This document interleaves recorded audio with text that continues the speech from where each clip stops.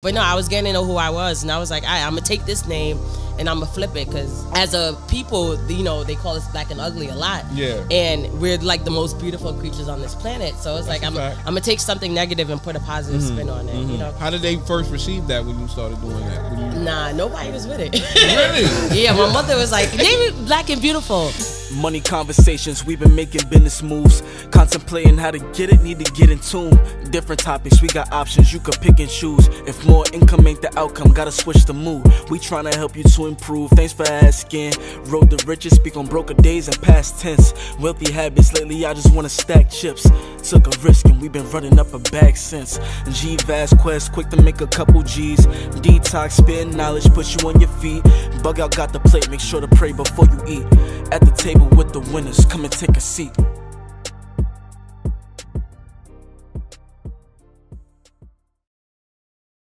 What's up? What's up? What's up? For the next episode of Thanks for Asking, we got the Sherifa, and she got her own clothes design, and it's called Black and Ugly as Ever. You know how that go from the Biggie lyrics. And look at GT shirt. We gotta get our shirts like that. But back to us. Anyway, yo, Detox, start the interview, boy. Woo! Come on, man, y'all getting real disrespectful up in here, dude. Nah, you with y'all. Real disrespectful in here. Sherifa, it's a pleasure. Always. I was trying to track you down for like... How long? It can't be that long. It couldn't be that long. Because I met you in December. In December, yeah. It's crazy how I met her. I'm working downtown. I see her. What was that thing called? It's Urban Space. They have these like pop-up stores that they do for the holidays, so I had one there. And it was in Borough Hall. Yeah.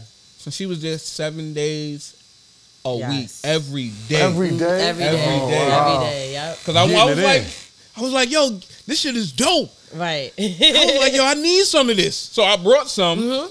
And then I was like, you got to come on my show. I'm developing a show. Like, we didn't even have it out by then. I'm like, yo, you got to come on. The idea sounded dope in itself, so I was like, I'm there. I appreciate that. No problem, You know what I'm saying? And she was like, yeah, I'm here every day. I can't come. Every day. It was wild. I even got robbed there. I don't even know if I remember that. You put the video up or something? Did they catch him? Yeah, they caught him. Wow, Yeah. thank God, man. I haven't told anyone, but I saw him in the jacket. Like, wow. Maybe a month later after he stole it, I saw him in that jacket. And I knew it was the jacket because it was the last one I had left. So it was like nobody else would have this leather jacket on, and he had it on. He was walking like Diddy bopping down the block in that shit. Wow, yeah, we know you hot because they try to steal them bitches off the press. Commit a crime, right? Yeah, for real. Like, son, that was crazy. I felt so bad. Like, it happens though. It happens. Like, you know. I don't really like that, man. I like your work because I can tell you put your heart into it. Right. You know what I'm saying? Where it's not like. It's not super generic. Yeah, right? It's not like, oh, somebody just made a shirt, pressed it. Nah, it's thought into this thing here. You know what I'm saying? Like, this looks like art. It's a brand. It has, like, meaning to it. Speaking about meaning, like, how did you even come up with the name Black and Ugly? I'm a Biggie fan. Like, you know, some people get the Bro, lyric. shout out to Biggie. All right, yeah. Some get it right away and some don't. But the first shirt I designed, it did say Black and Ugly as Ever on it. It had a picture of Biggie, and people kept calling it the Black and Ugly shirt. I'm like, why are they calling it the Black and Ugly shirt if it has a picture of Biggie on it? Like, that should be the Biggie shirt. And I was like, at the time, I was into like Egyptian culture and learning about who we were and all. You know, I was on my like finding my. I was definitely much on my. I don't like to say Hotep because you know they done commercialized it and made it something corny, right? But no, I was getting to know who I was, and I was like, all right, I'm gonna take this name and I'm gonna flip it because. As a people, you know, they call us black and ugly a lot. Yeah. And we're like the most beautiful creatures on this planet. So it's like, I'm going to take something negative and put a positive spin on it, you know, because I like oxymorons and irony. So how did they first receive that when you started doing that? Nah, nobody was with it. Really? Yeah, my mother was like, name it Black and Beautiful. Like, why would you do that, right? And I was like, I'm going to take this and make it something else so that when you hear the name, whether you like it or not, you remember that. You feel me? Yeah. So, that's ill. That's ill. I don't mean to chime in, but I have to hold. I was holding this in because I had a shirt a long time ago that said Black and Ugly as Ever, right? Really? So this, G, what year was that? Like we was at Quilly's, right? No, we was here. We was here? Yeah. But she stopped me. Her made that shirt. How long ago you made that shirt? I made that shirt like maybe 10 years ago. She might have been her shirt. It could have been about that long, maybe, yeah. It could have been. Well, she stopped me, right? Shirt. Yeah. And she said, why are you wearing that shirt? Yeah. And I just was like, she fucked me up because I was you like, know I what ain't to know say. what to say. Right, yeah. I ain't have to explain to her it's a Biggie quote. Yeah. You know what I'm saying? She's just like, don't do that. You're a king. Don't lower yourself like that. So it fucked me up. I stopped wearing the shirt. I ain't gonna front. That was her shirt. She made it 10 years ago. That was her shirt. Word. So it's ill for you to say that. Yeah. Oftentimes it's like older people are like, nah. Yeah. Because they don't understand the lyrics of it. Yeah, they don't understand the lyrics and the background behind it, and that I'm trying to flip something. You know, I'm trying to take like the negative connotation that's with that. And, put a positive, and there's also the shock value that comes with that, right? At the time, I was a marketing major at City College when I came up with the name. So I was like, that's dope. So I understood that people are gonna be, maybe offended by it or don't like it, but it holds value in it. So. Yeah. Did your marketing degree help you think about it like in those terms, or you always was that type of person who just wanted to do something to stand out? I think two things can be true at the same time. So both of those, like I was in college and I was taking these classes, so that enlightened me in that sense. But I've always been like, I strike my own path and I go on it. So I was making shirts of myself before I even make the Biggie shirt. I did a Pharaoh shirt before that, and I was just wearing it, and on the back it had chains.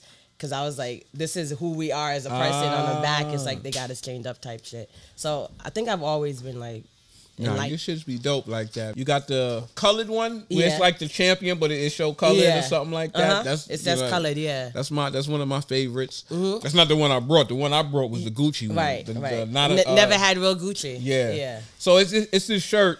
I actually posted it on Super Bowl or something like that. Yeah, you did wear it. I was at the Gentleman's Factory and I had it over there, and I just like the idea of it because I never had Gucci. Yeah, me neither. But I never cared to have Gucci. I never cared to have it either. And I'm just like, when I seen that, I'm like, that fits me because I'm like, I'm always the person who wants to stand out to a degree, and I don't want to have to verbally say it. I want You want it to speak for itself. Yeah, exactly. So I thought that was dope. And then on the back of it, you seem to have that a lot of times because you saying you had the Pharaoh and then the chains on it.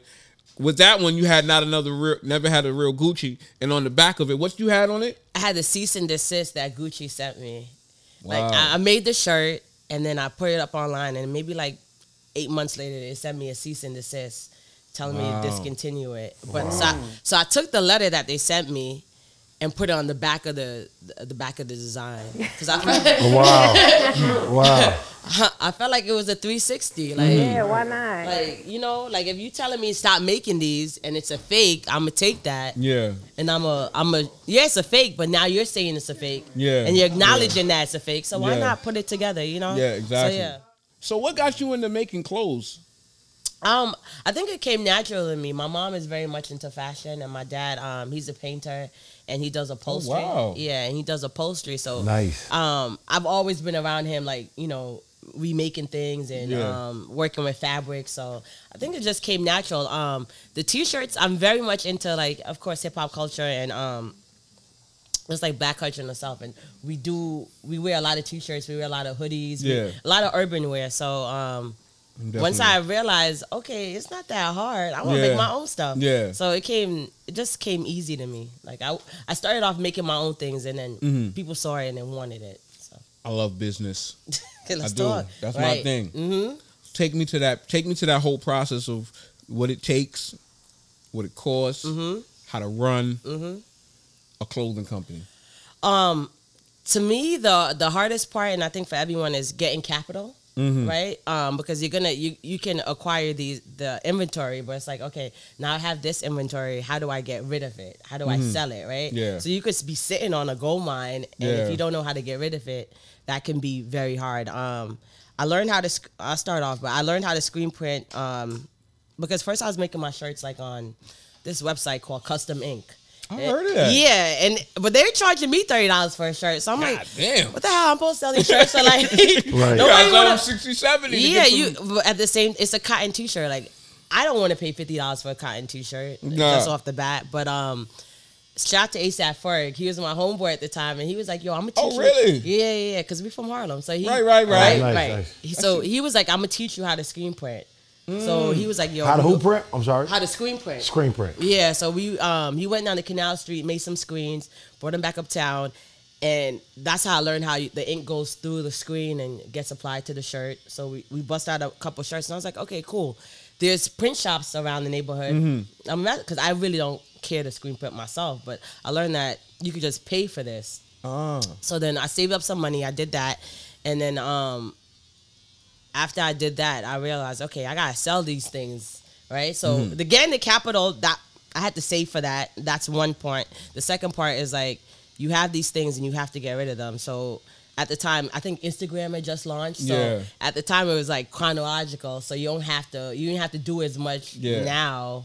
Oh, yeah. Back then, you just so post was that like it. 2010, 2012? Yeah, that was the idea for the brand started out in 2011, and I really launched it like 2012. Yeah, you doing this for a while. I've been doing it for a while, but I stopped. It hasn't been like continuous. Okay. And once I learned, like, okay, there's Instagram. I knew how to make a website, like, because I'm in school for this thing, so it just became easy. Yeah. God. Yeah, I went to school for communication / advertising. So. See, the CUNY taught you well. It did. You got another CUNY baby in here. Right. Word? Yeah, that's CUNY. I'm CUNY. You CUNY. Yeah. CUNY's where it's at. We got my niece on the boards, Maya. I want her to go to CUNY too. Does she want to go to CUNY? You want to go to CUNY, Maya? Why CUNY over SUNY? It's a valid answer. Why CUNY over SUNY? It's cheaper.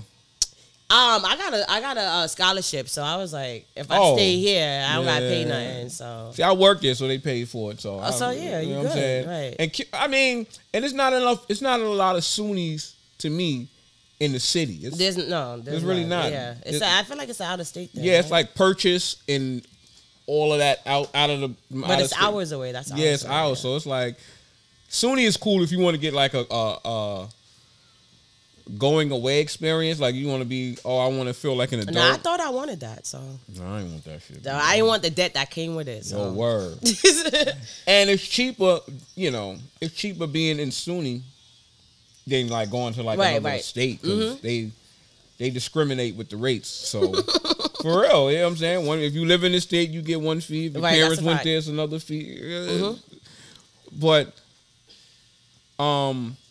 so. Because you did that, because you I lost track of thought. But I want to ask, like, when it comes to your statement tees, like, I love t-shirts. Issa Rae had a shirt, and I had the shirt. I'm rooting for everybody black, right? Oh, yeah, because she said that. Yeah. It was dope at first. Like, I'm with my peoples. Like, I'm rooting for everybody that's black. Next thing you know, I'm like, where do I wear this shirt to? Because it started getting real funky. People start reading your statements like, so. Oh, it had words on it? Yeah, it said I'm rooting for everybody black. Next thing you know, the wrong person read it. They be like, oh, well, how you know? That's funny because I have a few graphic T-shirts that has like the same sentiment to it. Like I have a T-shirt that it's an equation and it equals super black, right? Oh, I ain't see that one. I need to see that one. You would have loved that, right? Hell yeah! Right, but I feel like when I wear it, I do get them looks, but I don't care. Like, I'm black. You notice that, and I'm proud to be black. So why can't I be proud to be who I am? Like, was that something like you had to work towards? Because, like I said, we always have to like code switch when we in spaces. Right. Even sometimes in our friend groups, like we could be chilling here and we have one difference where it's like, so how does that work? I think I learned it too because I was in corporate America. When I graduated, I did advertising for a little bit, and it's a very white environment, and your opinion is valued at times, right? Like not all the time. When we need them. Right, when it's needed.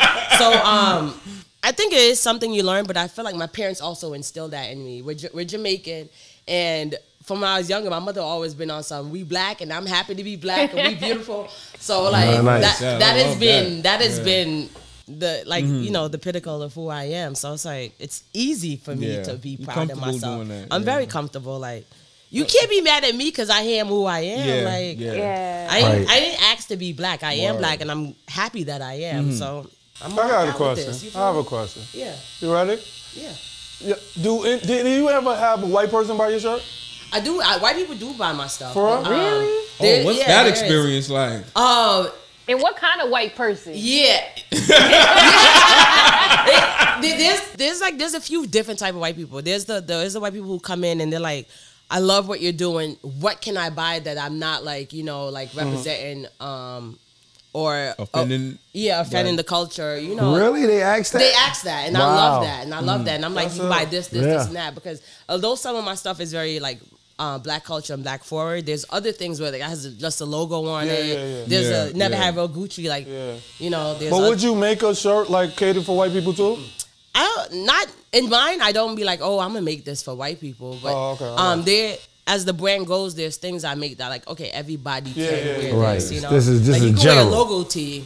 Right. Like, But you know what about that? It's like, why do we have to put them in mind? Right. Do white people always put us in mind? If they're making a movie, they're like, do we have to put a black person in this? They do think that. They do. I think now it's a thing, right? Yeah, I believe that. I think you just make what's good, and whoever wears it. Like that's what he's kind of saying. Like you don't have to like go for a certain. Well, we're going for the black audience. Right. And if they cool with it, then that's it. Right. Like you don't have to that's go. That's the target market. You don't. But you don't need them in mind. Is what I'm saying. Yeah. They gonna buy it regardless. Because if it's popping, it's popping. Like. Yo, when you think of Abercrombie and Fitch, they don't think of you.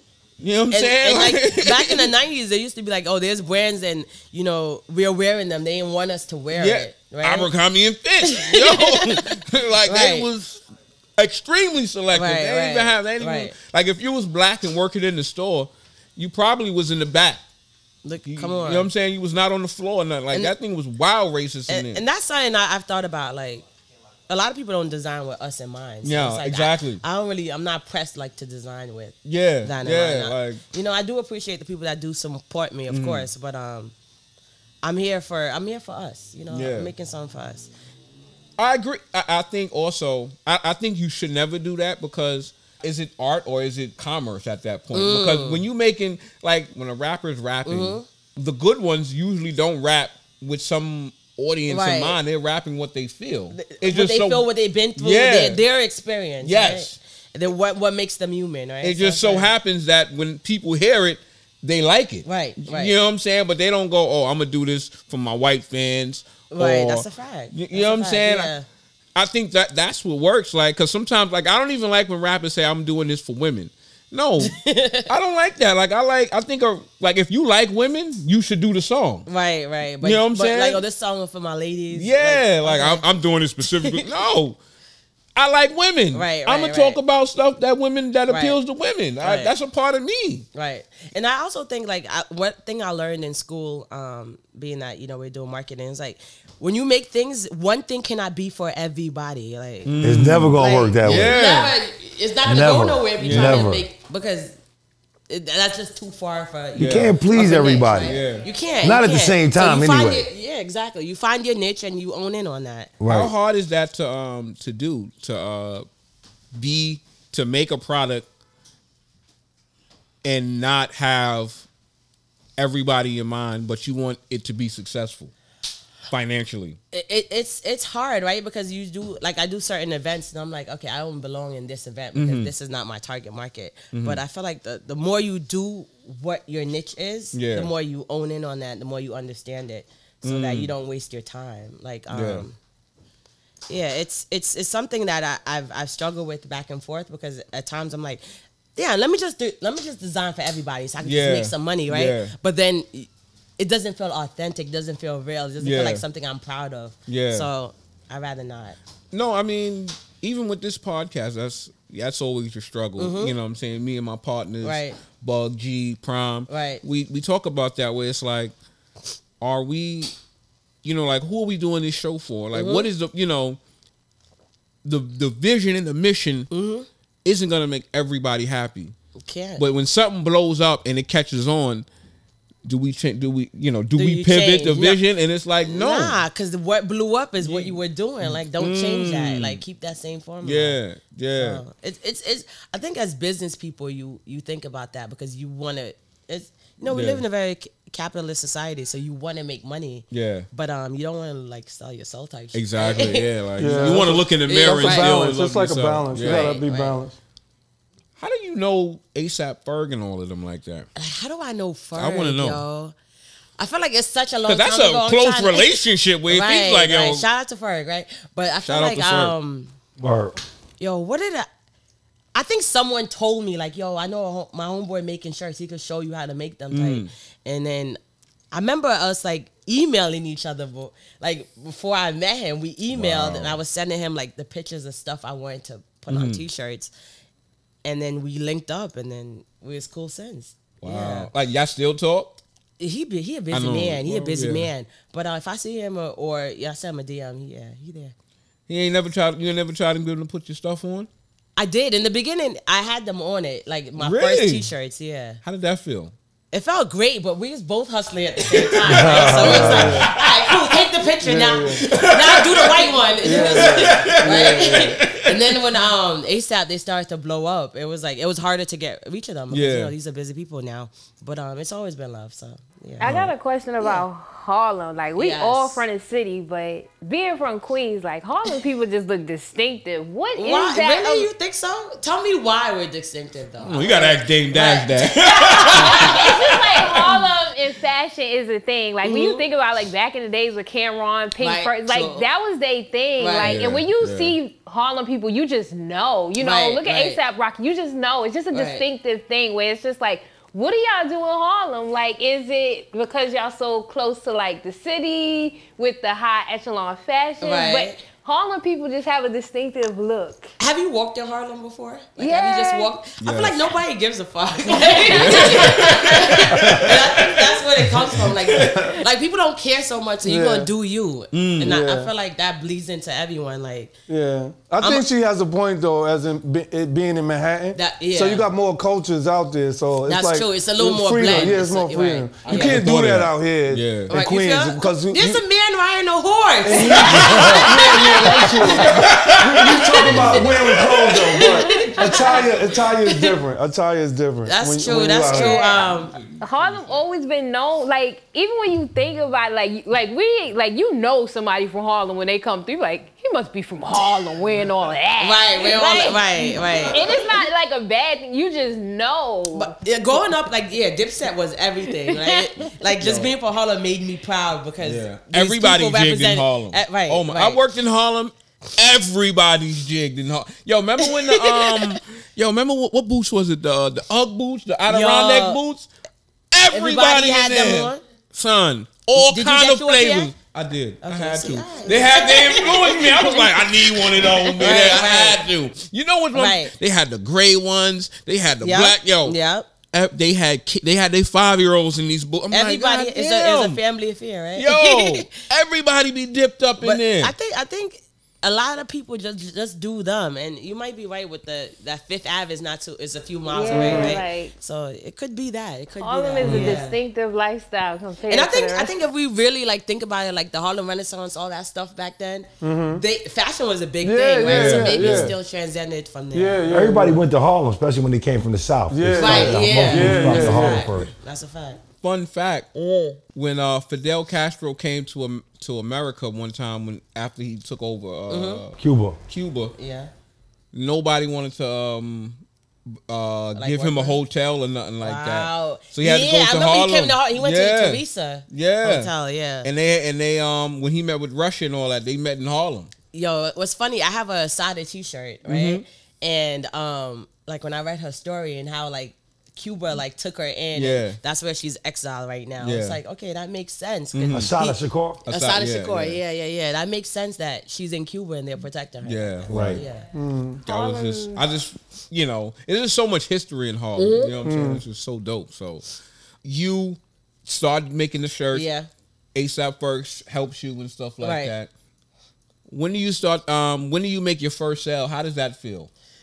My first sale, I think my first sale was my friends, like my close friends who saw what I was doing at the time. I was on Facebook and they saw what I was doing. They was like, I'm gonna send you the money or I'm gonna come pick it up. Yeah. It felt, you know, like, you know when you do something and someone like appreciates it? Yeah. It's a very like heartwarming feeling. It felt like you're on the right path. So my friends have been very, very supportive. Like my best friend, from when I started, he modeled for me. He was there with events. My friend group has been very supportive in that aspect, and so is my family. My family, I think like my second order was like my cousin ordering online. Really? Yeah. So. Wow, and you told, and I would want him to do it online so you can see. Right. You can get the actual. I was trying to push everybody like, don't come up to my apartment and give me the money. Do it online, right? Because I know I need to file taxes at some point. I know I want to get grants and loans. Like I learned all that, so it's like let's have a paper trail here type. For real. Yeah. When do you start taking it like, all right, I'm going to take this like a full-time job? When do you start taking it serious like that? I had different waves with that. The first time I took it seriously, it was, I was like 25 at the time.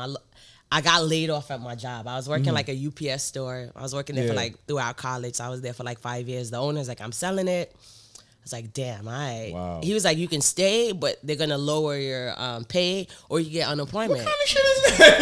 He's selling it. He's telling me what they're going to do. Yeah. Like, you know, so I was like, I was like the manager at the time. So I was like, I'm not going to stay if I'm getting paid less because I don't even want to do this. Yeah.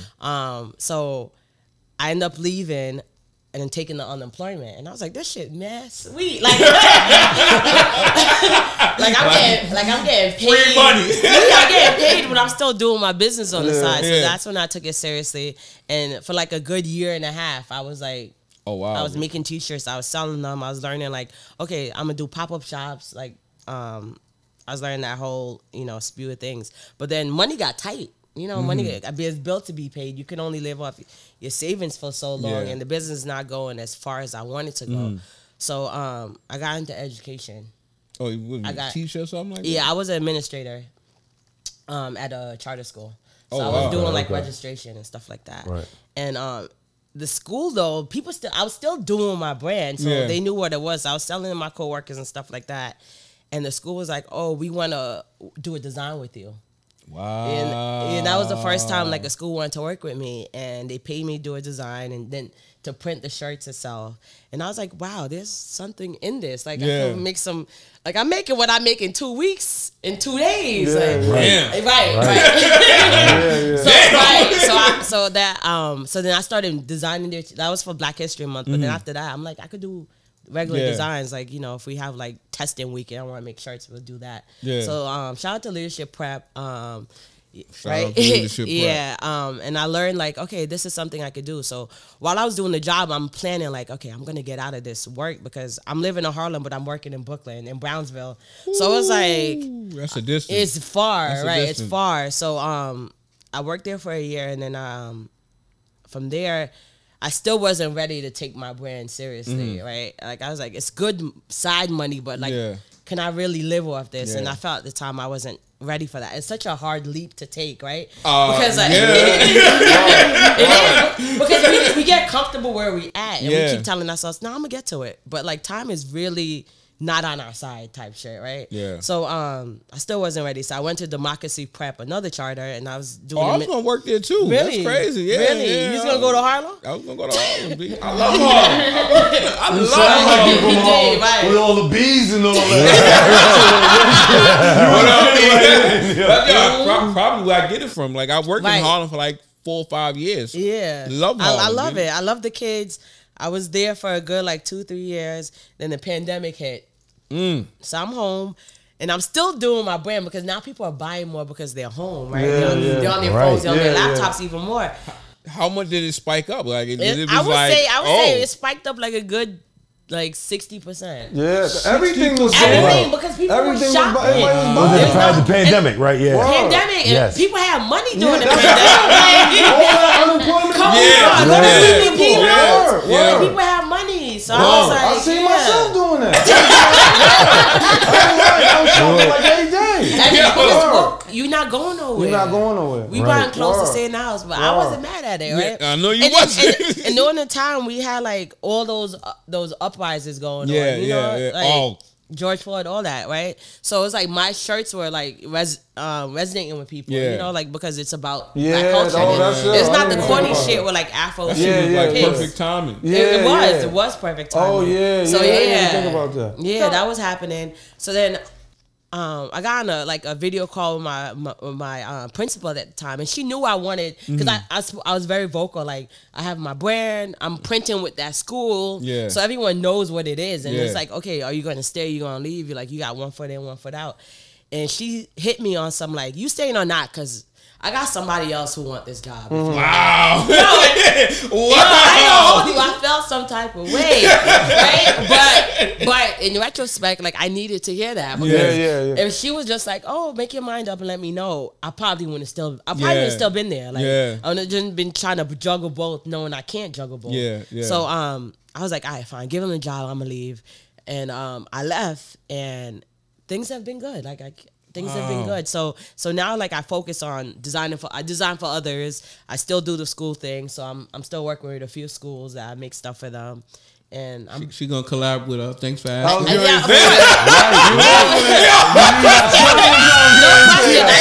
need some leather jackets. I got y'all.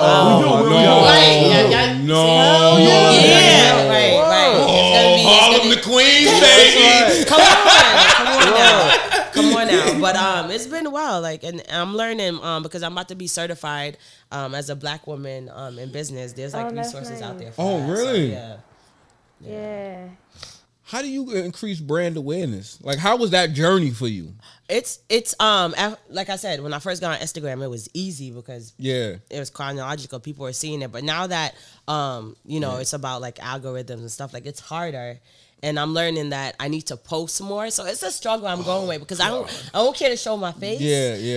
But I realize a lot of people are buying into my brand because of who I am. Right.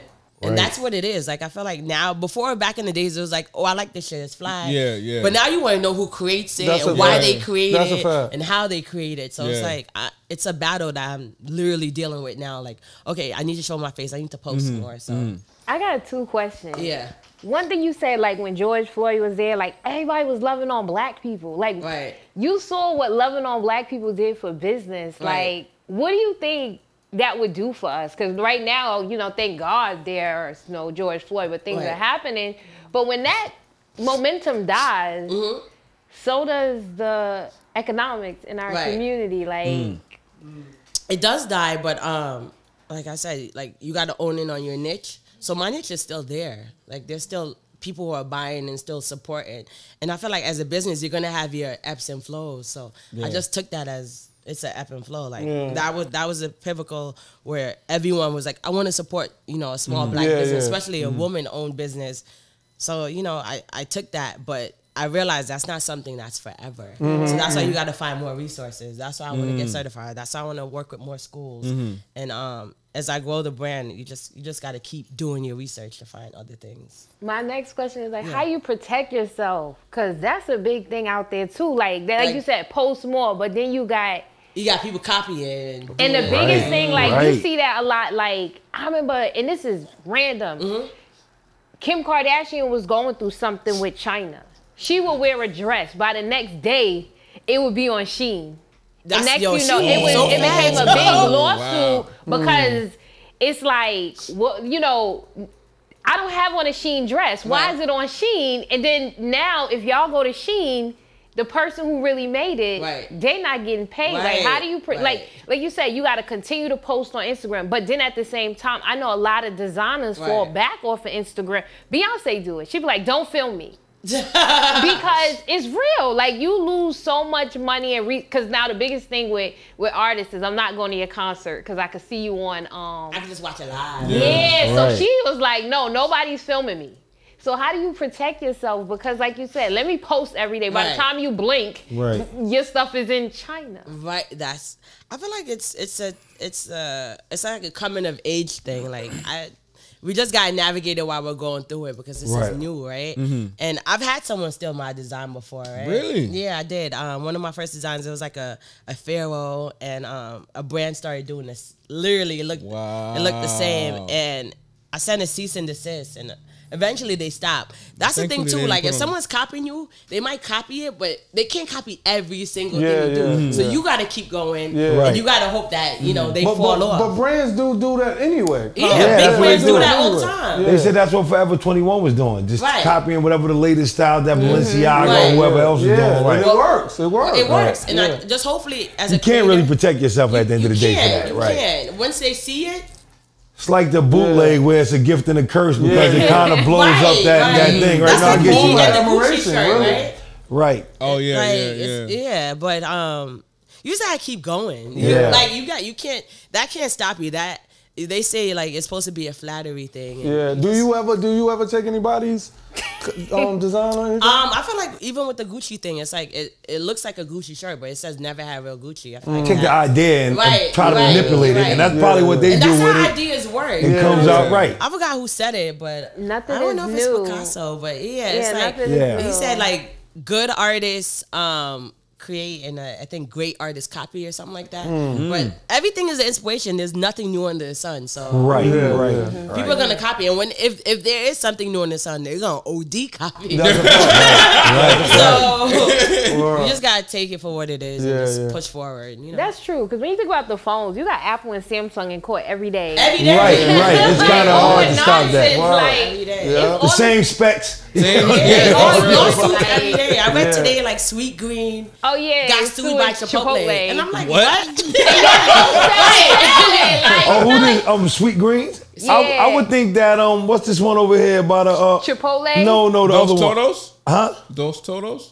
I would think Chipotle and them are similar. Cordoba? What are we talking about? Cordoba, that's exactly what I'm talking about. I would think they were more because they're more similar. Right. But I haven't even been to Sweet Green, so I don't know. I can't even make that statement. It's all the same thing. It is. It's all the same thing. Right. Cordoba's like that though for sure. But nobody even mentioned lettuce. Like y'all suing over who can make lettuce the best. Right. Like y'all was using mixed greens, and now y'all trying to copy us. Like a t-shirt is still a t-shirt. That's a hoodie is still a hoodie. That's it's a like, fact. But that lets you, to me, that shows how difficult it is to develop a brand that has a solid position in their market. That's a fact. Definitely. Because once you get that position, man, it's either only way you kind of fuck it up is if you're not progressing or you self-imploding. Right. You know what I'm saying? Right. So, but even self-imploding could help you.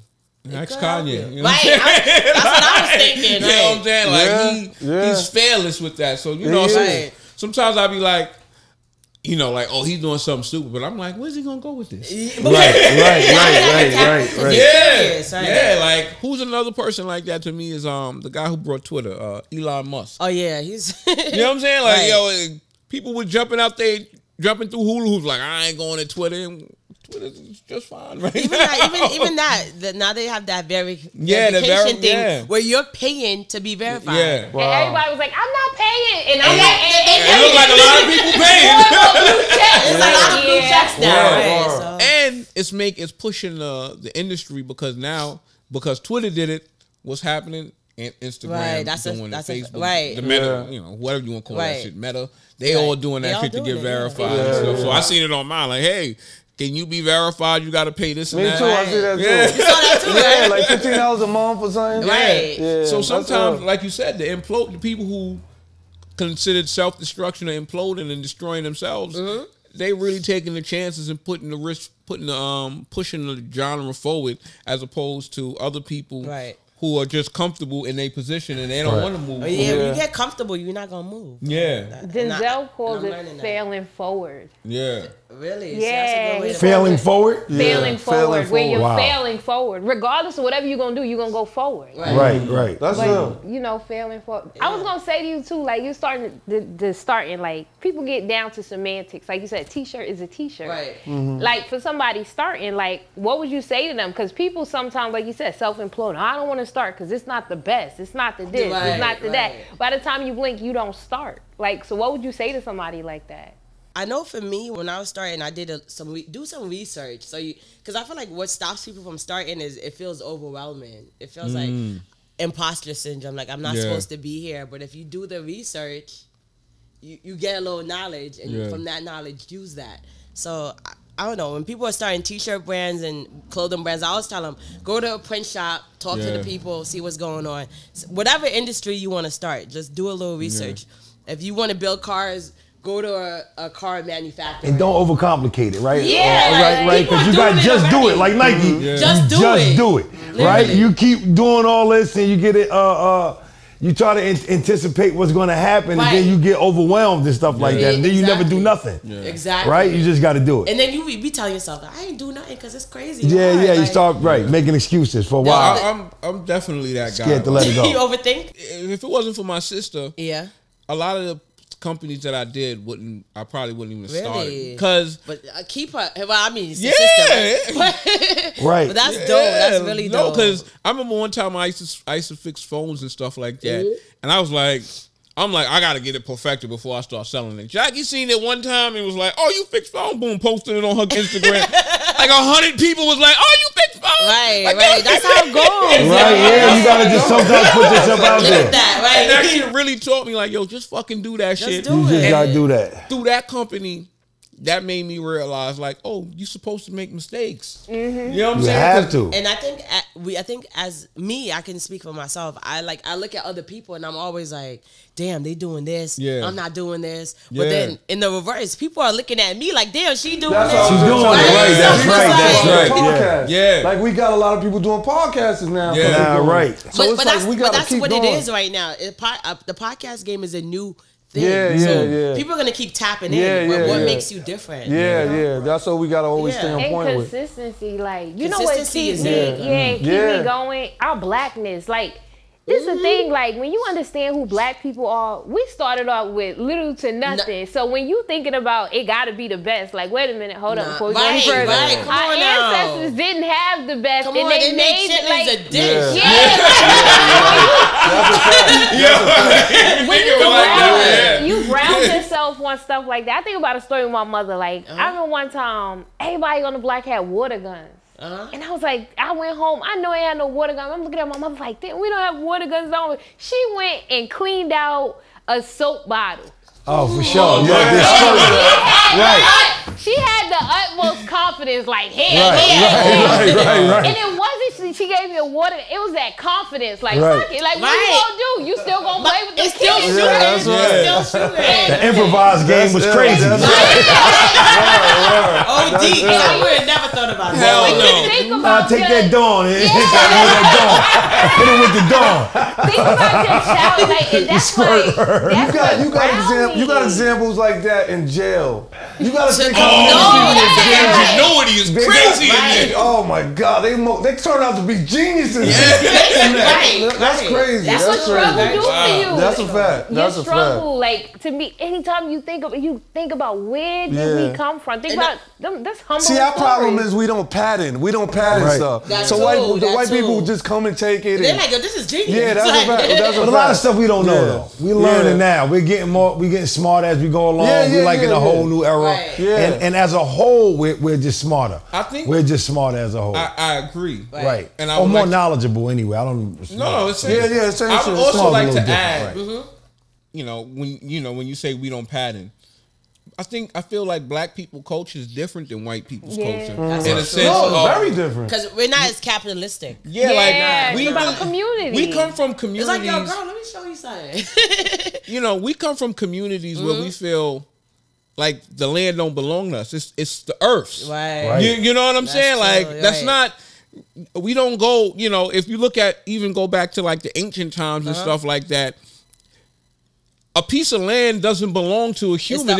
It's the earth's. Everybody can use it. You know what I'm saying? Right. I'm just here at the moment. Yeah. And we just, so when you see European culture, they'll come and say, oh, I own this part right here. You know what I'm saying? That's a fact. So it's foreign to us to fathom that way. It's like, this is just the earth. Like, what are we doing? Well, they're not connected. Everything is just separate. We're connected to this, and we feel it. That's why they tell you sometimes they even don't have no shoes on them and make connection with the ground and the trees and stuff like that, because we came from that culture where we're one with the land. They're not. There's no connection there for them. You know what I'm saying? If you kind of notice how they move, and that's probably why they see it like that. You know, like, you know, they're looking to own instead of being one with the land. I never thought about that. You know what I'm saying? So that's why for us, it's like ownership, that doesn't really mean nothing to us. Like, yo, and we worry about the acts and stuff like that, because that's what we have. The earth, I die, you die, that shit's gonna be there. You know what I'm saying? Like, that's not how we was raised. You know what I'm saying? We raised the community. You my sister, you my sister, you my brother, you my you don't have to be a physical blood brother. That don't matter. Right. No, it wasn't like that,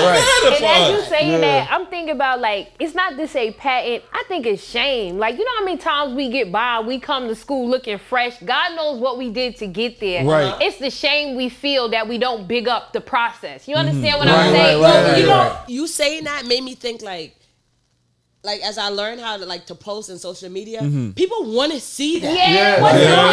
And sometimes I'll be like, nah, I only got like 3 orders today. I ain't post. But people want to see that you are human, that you are going through what you're going through. So like, they're able to connect to that. It's that shame. Like, it's not even a patent for us. It's the shame we got to let go of. You know what I mean? Like, think about... we want to be perfect. Like, you think about times when your parents made stuff, like sewing clothes and stuff. We walking around like, I don't want to tell nobody. We want to go in there. I brought it from the store. But oh, we was sewing labels. We was sewing labels on the back of the I'm doing my own hair, and I'm like, I want to go to the salon. Now, like, you give anything to do it yourself now. We don't. This generation is different. They doing them, and I'm happy for them. But we come from a space where we felt so, like you said, I ain't at the salon, so it don't look good. Meanwhile, sis, you doing it. I think it's shame that come with that, especially like when it come to our fashion. Like, if it's not because like, we were made to be shamed, right? Right. That's like, go back to my brand name, Black and Ugly. We are made to be shamed, but it's really a good thing. Like who we are. Like, so speaking of shame, I don't want to say shame, but speaking of like tough times, like, explain to me some of the toughest times you had with this brand, and how'd you get through it?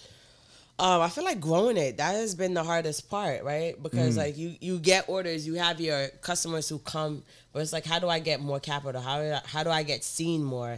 And that it's a struggle, and I'm still going through it. That's the hardest part. It's a learning process, and I'm learning to trust other people, because like your team could be so big, and it's gonna stay in that circle, but like you get more people and you trust more people, it gets bigger. So I'm learning to trust people more, and it's my baby, right? So it's like, it's kind of hard. I feel like I could do it good, but I can't do 100 things. I can't do 100 things. And that's what make it hard, because it's like food, right? Food, you'll keep eating the same food. Like, you'll keep buying the same food. But with clothes, you got so many different varieties and like different people that you want to mess. So it's mad hard. I know it is. It is. And it's like, you see trends too. It's like, I know this is popping right now, but this has nothing to do with my brand. Should I do it? Have you gave into that feeling before? No, I haven't. I haven't to like my audience, but like at home on the laptop, I'm like, let me try this out. But I'm also learning, like I said earlier, people want to see the real. They want to know what you're going through. So it's like, I'm learning to be open is another thing I'm learning. I'm learning that there's no right way to be like authentic and be real. There's like your shirt says, there's no way to be raw, right? Like, you just gotta do it. You gotta do it, and you see how it goes, and just you know, the mindset is to stay true to your brand. Like, I feel like I am my target market, right? So it's like, if I saw this, how would I feel about this? And I gotta go with that idea. Just recently, you did something with Steve Madden. Steve Madden, so talk about that. Let's talk about it. So this is for only Harlem residents. There's the Harlem Festival of Culture. I don't know if y'all saw the documentary on Hulu. It's called Summer of Soul. No. But there was this like big concert series that happened in the 60s. It had like Nina Simone, and they left Stevie out the Wonder. black artists and stuff. So like it was free to the public. It happened in Morris Park. And it was like a weekend long event, and like I said, the biggest artists came, but it wasn't like publicized. No one really knew about it. The tapes are like, you know, in a basement for like 50 years, and they just found it. They made that documentary, so please watch it. Oh, I'm gonna so watch yeah, that. Watch so it. Hold on, let me watch it. Were the blacks there and they didn't film it? I mean, they didn't show it. There's films, but it's just like the like media at the time. Yeah, they didn't push it out. Yeah, they didn't push it out because it was black people. The black people was used to like bring people into the community, but the black people didn't feel the resources from it. I remember reading about that. And a lot of the black people wasn't happy about it because they thought that this would be an opportunity for them to showcase their work, but nobody centered black people. Nope. It was about white people advertising, using black bodies, but black people didn't receive what they needed from that. Yeah, please watch that documentary somewhere. So they're bringing that back. That concert series, bringing it back. Okay. Yeah, it's gonna be like a week-long event. The end of July, July 28th. It starts. So Steve Madden partnered up with Harlem Festival of Culture, and they need a design that's gonna, you know, represent the festival. So, you know, they took the designs in. I submitted my design, and I won like audience favorite design. Thank you. Because I'm from Harlem. I know what the people want, right? No doubt. And I watch it. Like I said, I watch the documentary like a million times. So I designed something that definitely speaks to Harlem, and it's gonna be a part of the festival when it happens. So yeah. I'm looking very forward to that. Wow. So, yeah. And shout out to Steve Madden. They're trying to work with like black people in itself, but like black companies, and you know, you met him, right? I met him. Yeah, I met him like 3 times. So yeah. How did you? 3 different occasions? Yeah. How? Yeah. Like, what is that? Because I mean, he's prolific in his work in the 90s and stuff like that. So since I was a finalist, that was a part. I feel like this program was really good because it wasn't just like, oh, we're gonna use your image and your name, and there's not. We went to the showroom, we visited their shoe factory, we met the executives. There was the award show where everybody came, so it was very hands on. And I met him at the factory. Actually, I'm sorry, it was twice. I met him at the factory and I met him at the award show. Yeah. Did you pitch him? Yo, invest in my. Not yet, but I got something. No. I got something. Yeah. Like the shirt says, yo, the blacker the college, the sweeter the knowledge. I got. Yeah. And if you look at this real quick. The camera see that. Yeah. Let me take the little lint off me. You feel me? Excuse that right there. But it says blacker the college, sweeter knowledge. So it's very hard to get licensed. For these different colleges, so I took a little piece of logos and I made a collage work of it. So it's like about 16 different colleges in the word college. HBCU? HBCU. I ain't go to one. I really wanted to in retrospect, but you know, things happen how they're supposed to happen. Word. So, you know, how is it trying to get funding? Angel investing, capital, venture capitalists and stuff like that, venture capital ventures. Right. How does that? Have you tried any of that? And is it difficult being a black woman doing that? I would say prior to 2020, it was difficult. Since 2020, they've made initiatives. It's not as hard as it used to be. Yeah. And I've applied to things. I've won things. I just say, just do your research. It's out there. It's really out there. Like, so if somebody wanted to get, if you're a clothing brand and you want to get capital funding from like a venture capitalist firm or something like that, how would they do that? I guess they contact you, right? Because they. No, I mean. Oh, you talking about if I wanted the capital? I ain't gonna hold you. I've been very, very funny with it because I don't want to give up my rights. Like I know. I watch a lot of Shark Tank, and I know like you give a percentage, they get a percentage. Yeah. And I want to still be true to the brand. I know that once more people are on, they have opinions, right? It's very rare that you find silent investors. It's what your brand wants. If you know like you need money and you know that you're able to bend, then go ahead and do that. But if you know that's not you, then you got to find other ways to do it. So if somebody wants to start a clothing company, what are some ways they can find ways to get financial resources and things of that nature? There's SBA in Harlem. There's the Harlem Business Alliance, Columbia University. I took a course. I did a thing called it was a local vendor program where they taught us like, finances. They taught us how to market. There's things out there. Chase has one that I'm applying for. So there's programs out here that they're trying to help black businesses because it's a thing now.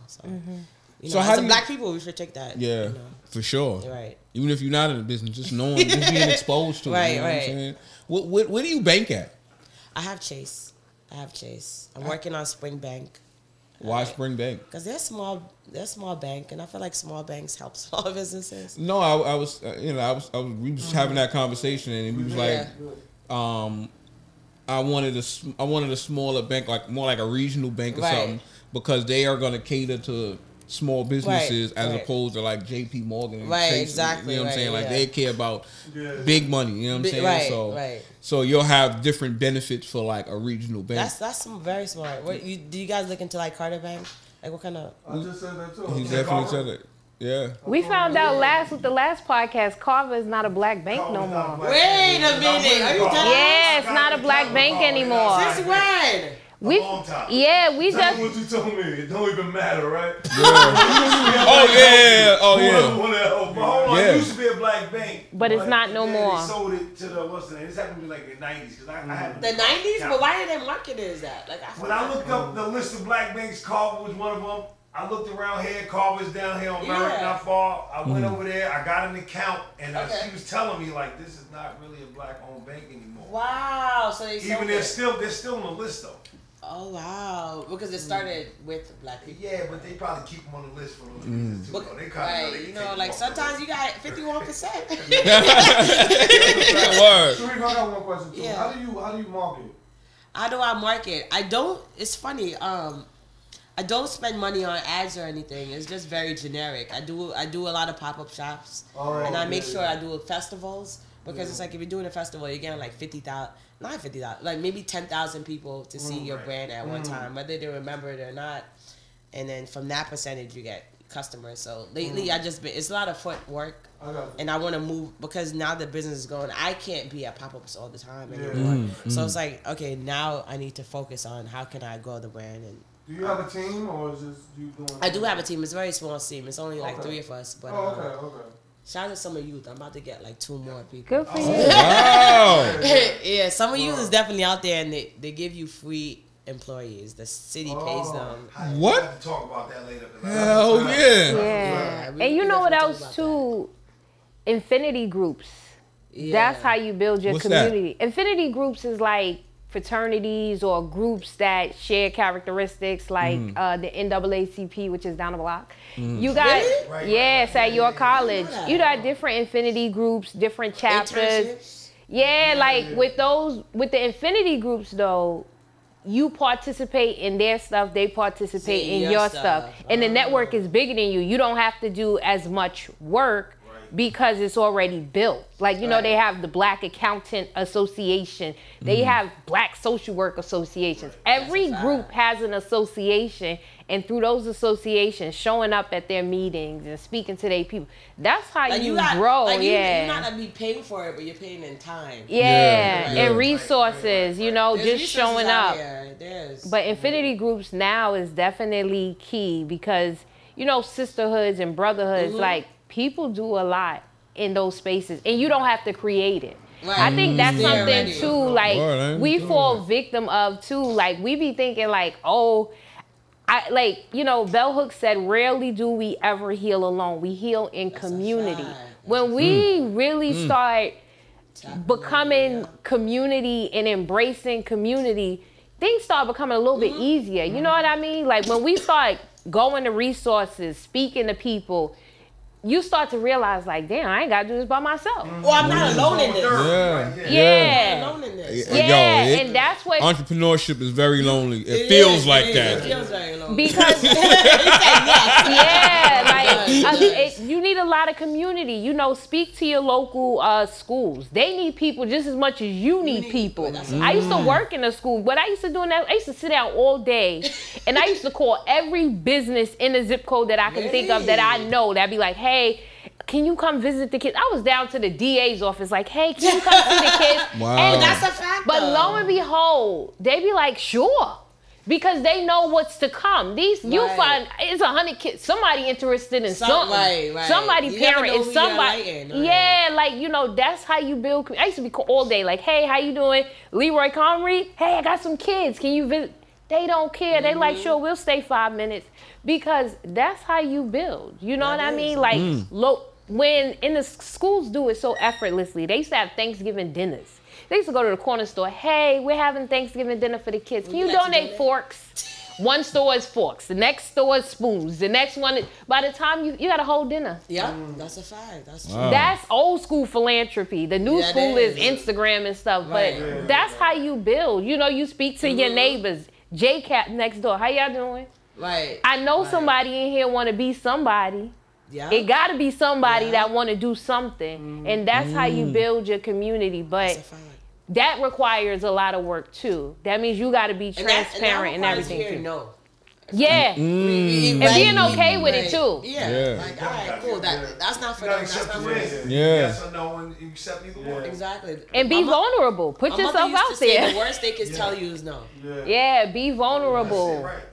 Speak to. I have learned that I was a part of an affinity group, and I learned asking. When I was in college, I was asking everybody, what you do? How you get that degree? What school you went? By the time I was finished, I walked in being so intimidated by people who were doctors and stuff, to the point where I walked away and we became friends. Look at that. All because I'm using my weakness as a strength. Like, hey, I don't even know how to get a PhD. Can you teach me? And they're like, sure, why not? This is how you do it. And your vulnerability makes them feel as if they're pouring into you. And that's how you build. Like, that's deep right there. That's deep right there. You gotta be willing. Like, we're like, oh, I don't want to look. I don't want to be act. I don't care how. Yo, for real, yo. Like, I never even thought of that shit. Like anything. Like, you the boss. Exactly. You be out there like, how long you was doing this? 15 years. So what'd you start with? Right. Do you need an assistant? Yeah, like, you know what I mean? Just show up for people. And people love to talk about themselves and just write it down. Oh, okay, that's where you went? Okay, no problem. That's a fact. And build, like, you should know who the president. That's him. How you doing? Right. And learn to do it. Because, there's so much scary people along the way. Don't talk to him. Don't stay in your place. Right. Nah, ain't no place. No. Like, yeah, like, you know what I mean? They get mad at me, like, because they never gonna worry. Like, I'm the help.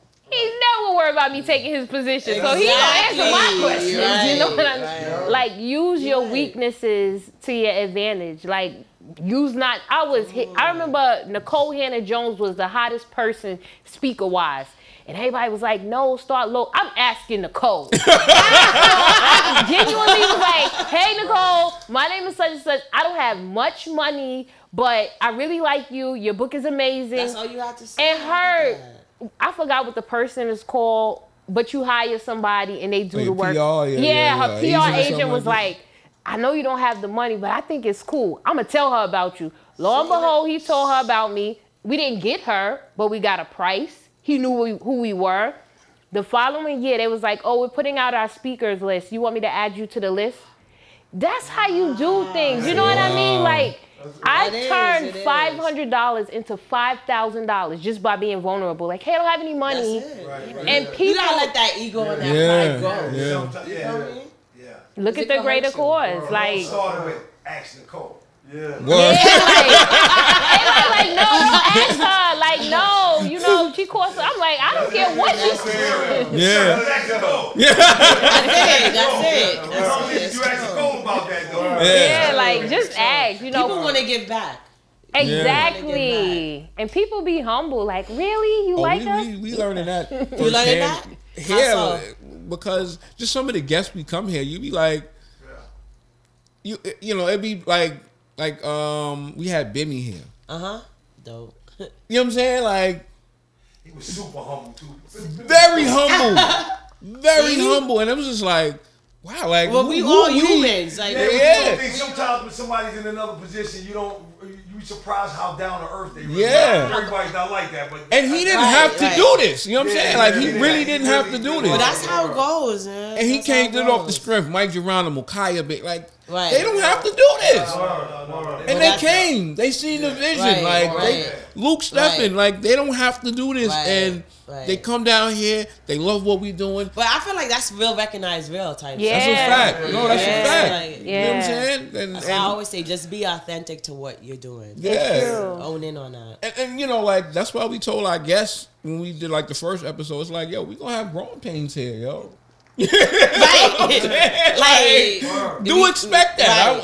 We want y'all to see that and see, because it's real. Yeah, to see where we start to where we come to where we have grown to and stuff like that. Where you go, man, like, oh, I remember back then, mumbling and stumbling. Now, It's a fact. And I think that's probably why they buy into your brand, because they seen you from the bottom. They see me. You saw me working. Yeah, and you was putting in work. Like it was cold than a motherfucker out there. I'm Jamaican. I hate the fucking cold. I mean, it was cold. It was. You know what I'm saying? But I knew it was bigger than just being cold. I knew it was bigger than me, right? So it's like, I know I have to position myself at certain times. Even if I don't necessarily want to do it, I must do it. Yeah. And that's how you grow. You got to be uncomfortable sometimes. It's true. You gotta be uncomfortable a lot. 95%. You know what I'm saying? If you comfortable, you need to be out comfortable. That's a fact. Because it's easy to be like, no, I'm gonna just do what I do. And you gonna stay where you stay. Word. As you say that, like y'all talk about like big people. Big people ain't used to like normal people asking them for stuff. Like when you humbly come in and like think about the boss. The boss is the least busiest person. So when you hit them up, people so scared that they don't take the opportunity. They feel like, oh, they don't. Like they gonna ask the person on the lowest level to do everything. How many people do you really think is asking the boss to show up? So when you really go straight to the top, we really thinking like it's harder than what it really is. 9 times out of 10, people get lonely up there. They looking for people. They like them, and they want to know what's going on. They want to speak to the people. Anytime you hear, they be like, yeah. So we didn't know what was going on. Nobody is not bold enough to act. Like you have to learn to like really. Jackie, with that said, we gotta get the mayor over here. You know what I'm saying? Come on. You know he like to pop out. Exactly, he be popping out. He popping out. Tell me who you are. That's a fact. Manifesting. Get that up in here. We need you. You know what I'm saying? Right. You hear that, Eric Adams? You from Southside? Come down here. You know what I'm saying? Southeast Queens. Whatever he is, he's from here, man. He was a 7th Crown at one point. Yeah, he was from here. Yeah, he said that. Yeah, but man, it was a pleasure. It was an honor. Well, I was talking to the homies. That's how we wanted to. That was like, that's our mantra, man. We want the greatest stories out of every day of regular people. We want extraordinary stories out of normal people, because as much success as you have, or having, you're still a regular person. Right, I still put on my pants. Yeah, you know what I'm saying? One leg at a time, like that. You know what I'm saying? And we want to show that, and we want to show that regular people can do what extraordinary people do too. Right. And I want to tell people, I think the hardest part is believing that. Yeah. You're worth it. I feel like that's something I even deal with on the daily. Like, nah, I deserve this. This is mine. Like, I made it here. Oh, so what do you do when that doubt is in your head? Like, I gotta talk to myself crazy, because even like them thoughts seeping in is crazy in itself, right? Yeah, because like that means I'm throwing away everything I've done, everything I've wanted, right? So I just have to remind myself, like, nah, this is where you're supposed to be. This is what you deserve, and you deserve so much more because you've worked for it. Yeah. Sherifa, it's a pleasure. Thank you. It's been a pleasure too. Yes. Appreciate you coming by. Or you come all the way from Harlem, man. All the way from Harlem. Why we, yo, deep in the game, New York. It'd be hard to get people from once they hear another borough, they be like, It's crazy right now. On some real shit, only Queens really kind of have that hang. I was gonna say that. Yeah, we all party together. Cause y'all know farther out. I'm from Brooklyn, so when everybody kind of party together, you know what I'm saying? Yeah. Not that I don't love Queens, but Queens, no. Queens is just separate. It's its own entity, and this is why when they feel like somebody else like coming in, it's different. Like you know what I'm saying? It is. You know, Bronx, Brooklyn, Queens, we up on the trains, we partying together. It's not like a real bus to the train. It's not crazy. Inland, but when you right there, you just hop on the train. Like I love Queens though, cause I've been a Nas fan forever. So. These people move differently, and I know I'm probably get some heat for saying that, but Queens people do move differently. It's more authentic. I ain't gonna argue with you. I'm not gonna argue with you. G might argue with you. I ain't gonna argue with you on that. Now all the boroughs got love. They all have something. Yeah. You got anything, Bug? I'm just proud of you. Thank you. Inspired and keep moving. Yeah. You got anything, Jackie? No, I'm good. I had a good time. Yeah, you gotta give me a price on these shirts. I got y'all. You heard it first. I want that whole. I want to. That collab will be sick. Thanks for asking, Black and Ugly. You know what I'm saying? Like I want that. You know what I'm saying? Sherifa, thank you. Thank you. This is Thanks for Asking, and we out. Peace.